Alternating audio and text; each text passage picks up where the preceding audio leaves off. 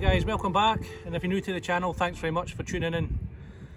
Well, I just thought I'd have a quick session. I'm back on the shore. I'm not long back home from work. It's about 6:30 in the evening and I'm fishing really local, literally 5 minutes drive from my house. I'm going to be targeting sea bass tonight, hopefully, and this will be the first one of the season if I get any. And I'm going to be using the Bombarda. Now, some people call it the Bombarda float. I actually just call it the Bombarda. It's very popular in Europe, particularly in Sweden when targeting sea trout, and it's also used for like carp fishing and all that sort of thing. So my setup that I'm using, very simple. I've got an 11-foot spinning rod, 1000 size reel. This is the Penn Battle 3, 1000 size, and I'll show you the Bombarda.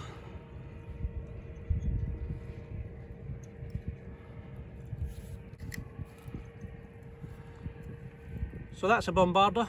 So, like I said, some people call it the Bombarda float. It comes in a series of 3 different types, and one of them does float, and I suppose you could say that's a Bombarda float. This is all clear, and that's usually a sinking Bombarda. This is probably about 40 grams, something like that. You get them in all different weights, 5 grams up to 60, I believe. And I've got braid on my reel. I've got a little bit of leader which just protects it from the top eye when I'm casting, and I've got approximately 8 or 9 foot of 8-pound fluorocarbon. And I'm going to start off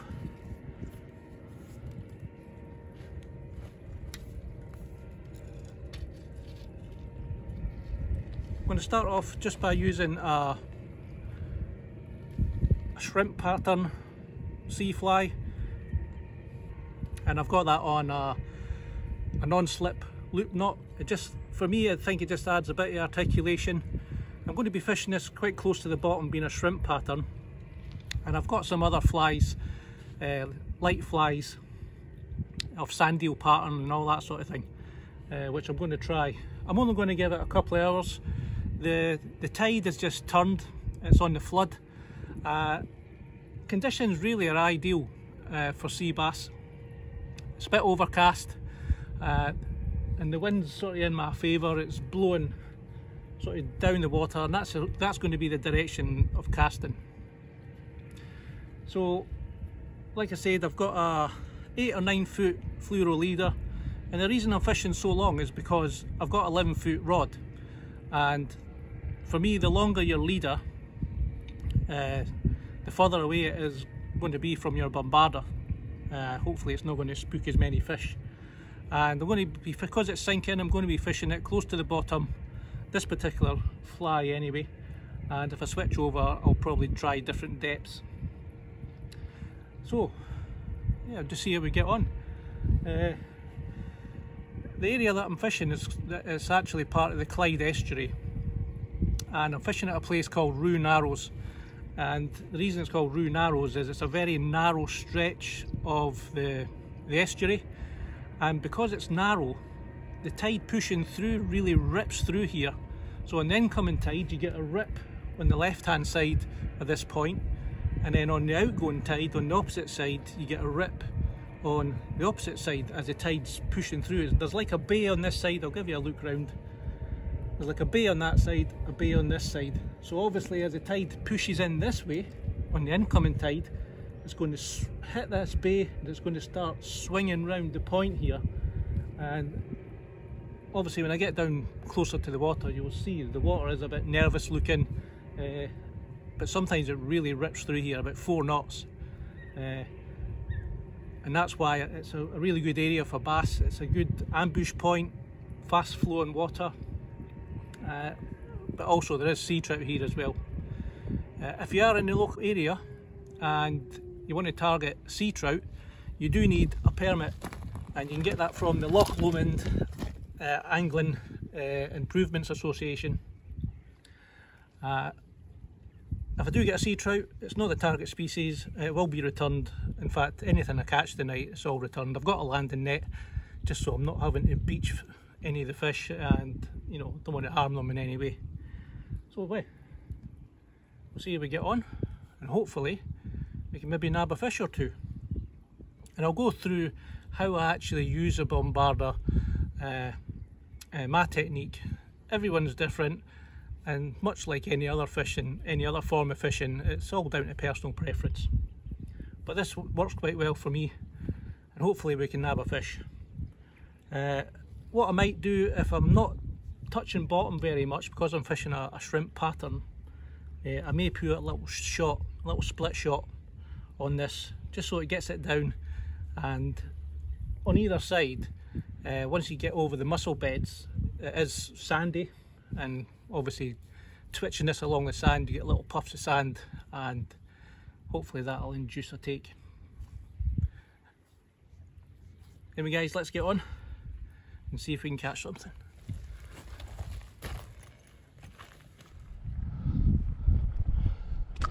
So guys, there's my fly, there's my Bombarda. I'm just going to do a short cast to see if it can pick it up on camera and what you're actually trying to achieve.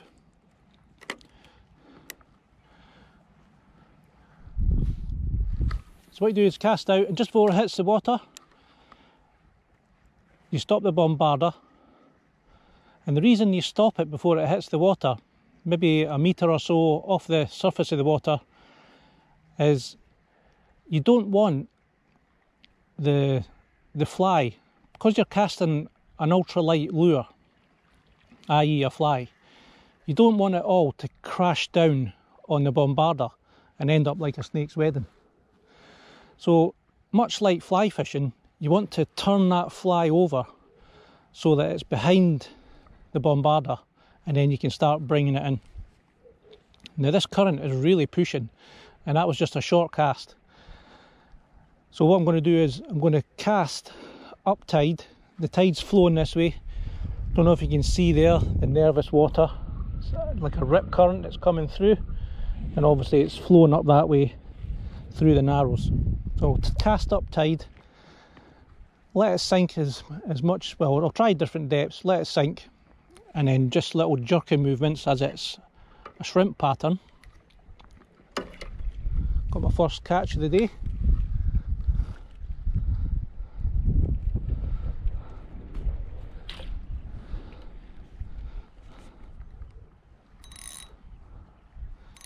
Drag.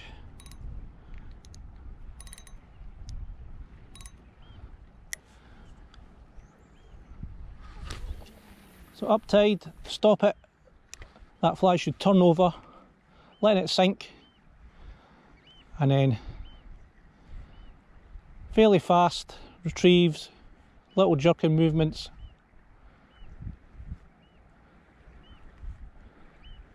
Trying to represent that shrimp pattern skipping along.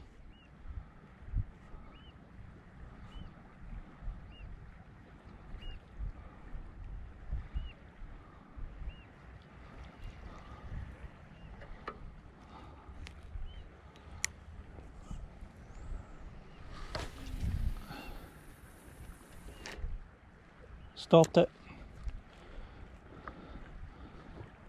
Let it sink, maybe count 7 seconds, start the retrieve.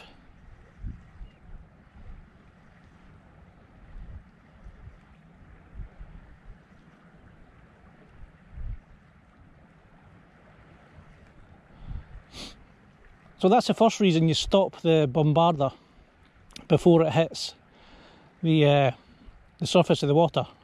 And the second reason that you stop it, which really helps, especially when fishing with braid, is if you're fishing in windy conditions and you stop in the Bombarda before it hits the surface of the water, you know, that'll really reduce sort of any big bellies of line from forming in your braid, which can also add to wind knots and tangles.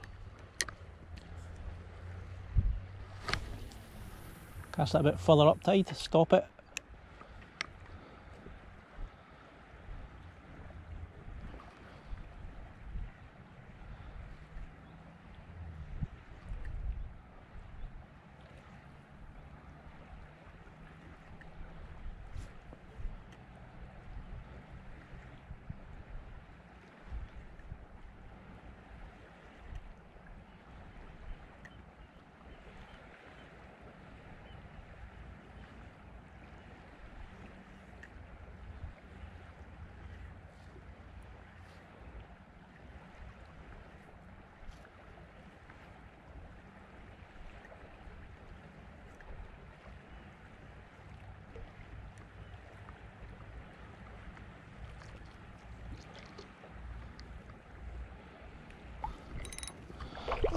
tide's fairly racing in.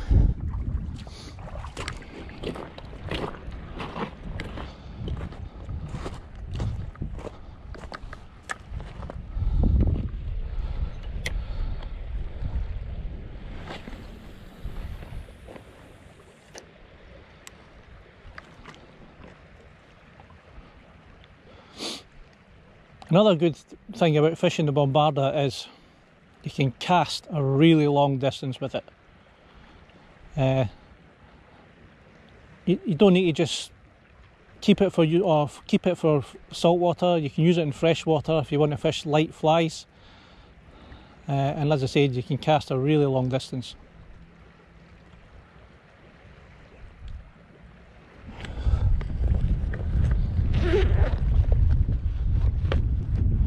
I'll just show you some of the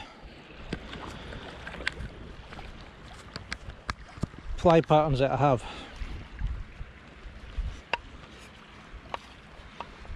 So these are little prawn patterns, some double hooks here, and these are ones that are representing bait fish. Sand eel pattern, when they're wet they're really effective. Some blues, standard sort of colour, blue and white, a little bit of flash, and green and white, a little bit of flash. Some other types, yellows, whites, reds, green shrimp. They'll all work if there's fish here to be caught. Now on this side it's really shallow, it's only like 8 to 10 feet in areas. Obviously it'll be deeper when the tide comes in, but at this state of the tide, which is just after the start of the flood tide, you know, it's only about 8 or 10 feet, and then it gets really deep as it shelves off into that deep channel.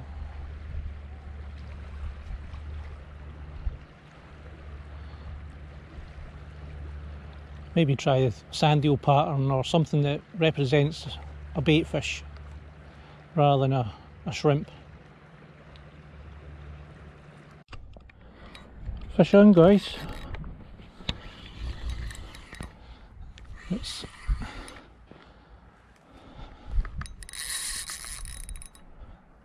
I think it's a sea trout.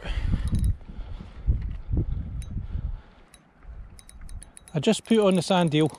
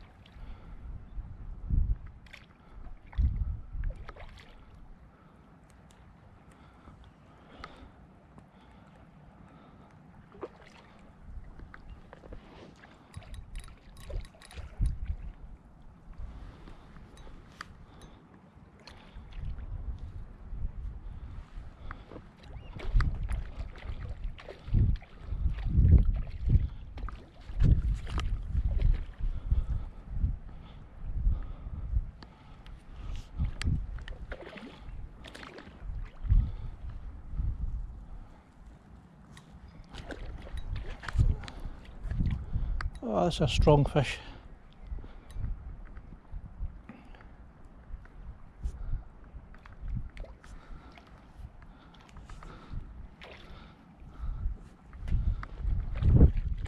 Yeah, it's a sea trout. Oh, it's a nice fish.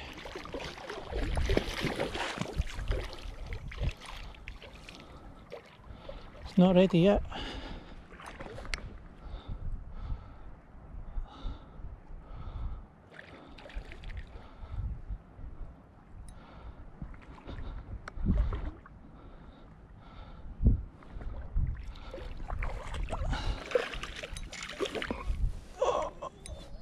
Come on.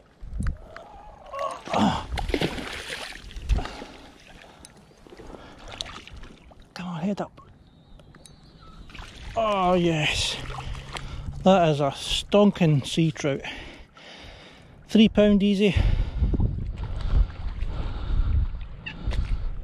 When you get the hook out, give it a good rest, quick picture, and get this guy back.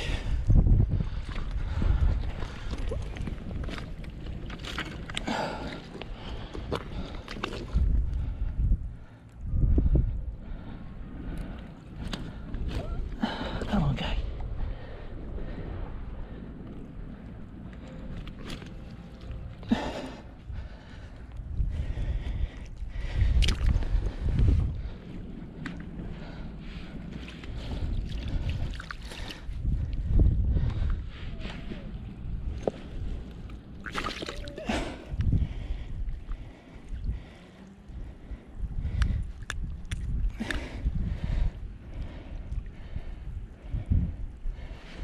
That was a fly that did the damage, guys. Sand deal.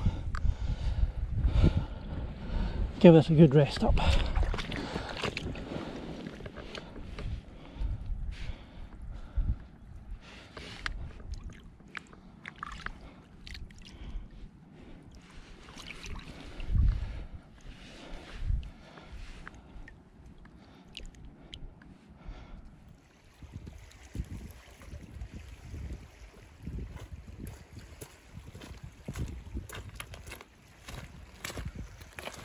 Hey guys, this is an absolute amazing sea trout.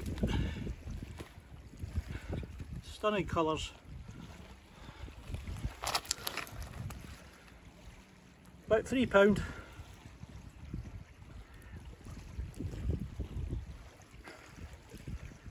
Perfect after work session. It's not the intended species, it's after sea bass. This guy's going back.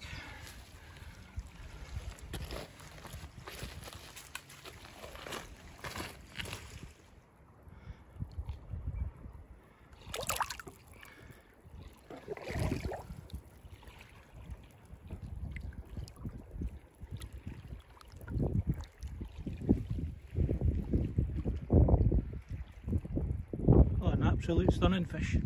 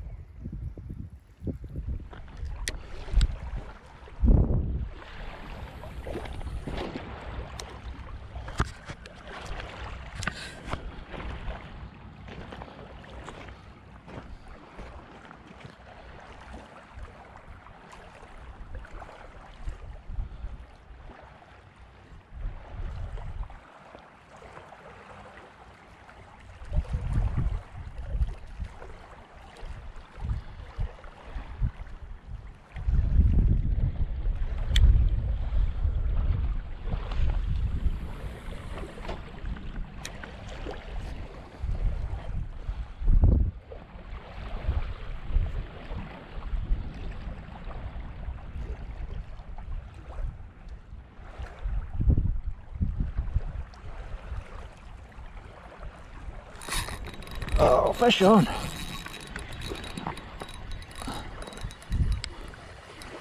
Awesome hit that. I felt it hit once and it came back and smashed it.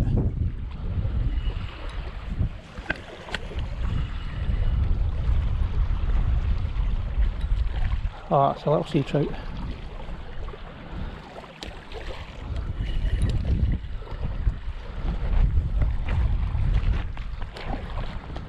A big clump of weed.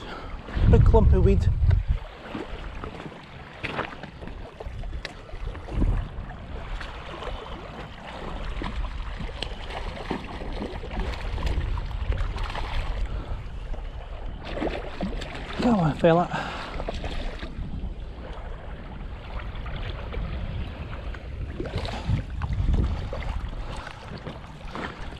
As you can see,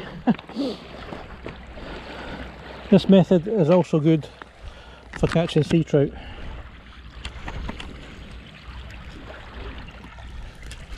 Try not to get it on the gravel.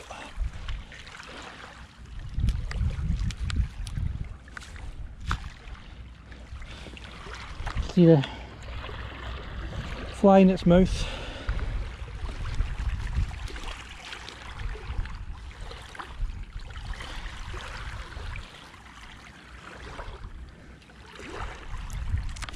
Came out easy.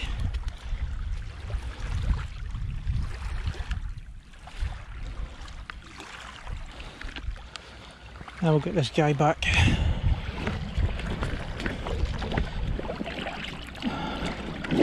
Maybe about a pound.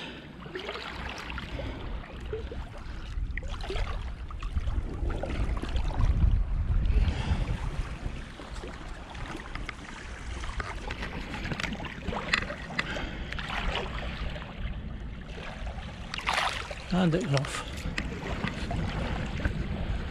Right guys, as I say, this would just be a short session, a couple of hours after work, fishing for sea bass using the Bombarda. It is very effective catching sea bass. Only caught a couple of sea trout. One of the sea trout was a stunning sea trout. I would say it's in the region of £3 in weight, and caught another little one, probably just over a pound. Cracking fight the bigger fish gave me. Missed the hook up as usual. I just thought I'd try the different fly, and all of a sudden smacked into the fish. Camera wasn't even on. So give that a try guys, the Bombarda. Like I say, that is very effective, and let me know how you get on. Leave your comments below, and if you're new to the channel guys and you want to see more, then please subscribe and all that wonderful stuff. Hopefully get a sea fishing video out soon guys, a proper sea fishing video, either in the kayak or on the shore. I'm on holiday very soon, and hopefully get some time to do a bit more sea fishing. Stay tuned guys, and I'll see you next time.